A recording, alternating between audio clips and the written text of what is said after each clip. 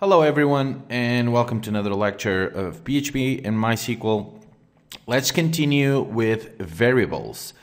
So as in JavaScript, variables will store any value you want or data in PHP.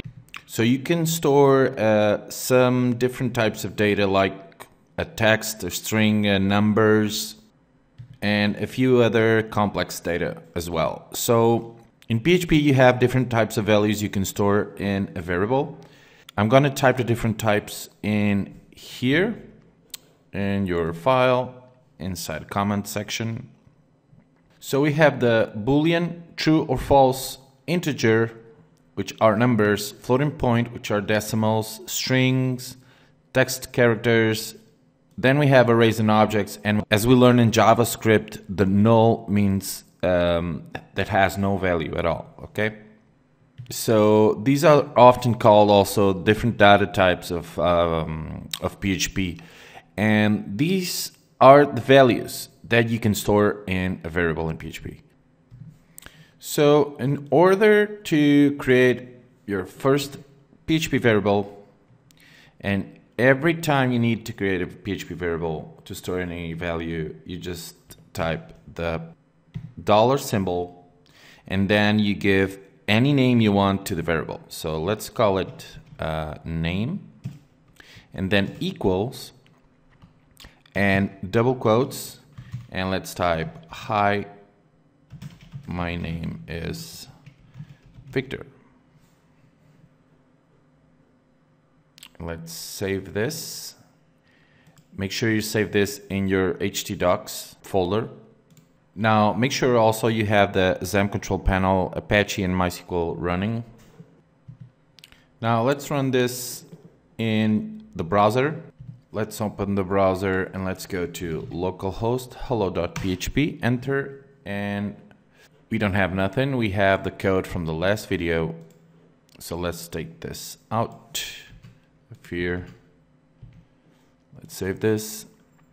Now, to output the value stored on the variable, you just type echo and the variable and semicolon.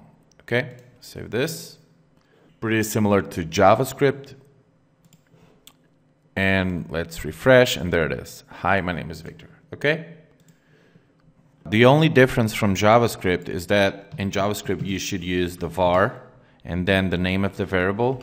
And in PHP, you just have to type, to declare a variable, just have to type the dollar symbol and the name of the variable, okay?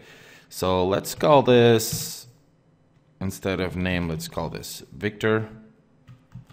And here, let's call this Victor. And now you can echo something like, hi, my name is, and now in JavaScript to concatenate we used the plus symbol, but in PHP we use the dot symbol, okay? That's the only difference. So in here you just type Victor, which is the variable, and then again dot space, and you can type here, let's say the exclamation point. Hi, my name is Victor. Okay. Instead of Victor, let's call this name. It's a little bit confusing, so let's put here name. Okay, save it. And let's open the browser. Let's save, and there it is. Okay. Hi, my name is Victor. So now you know how to create variables in PHP and basically how to concatenate as well, okay? And it's pretty simple. If you already learned JavaScript, and you should know JavaScript already, this is going to be very easy to understand. So this is it, and see you guys in the next lecture. Bye.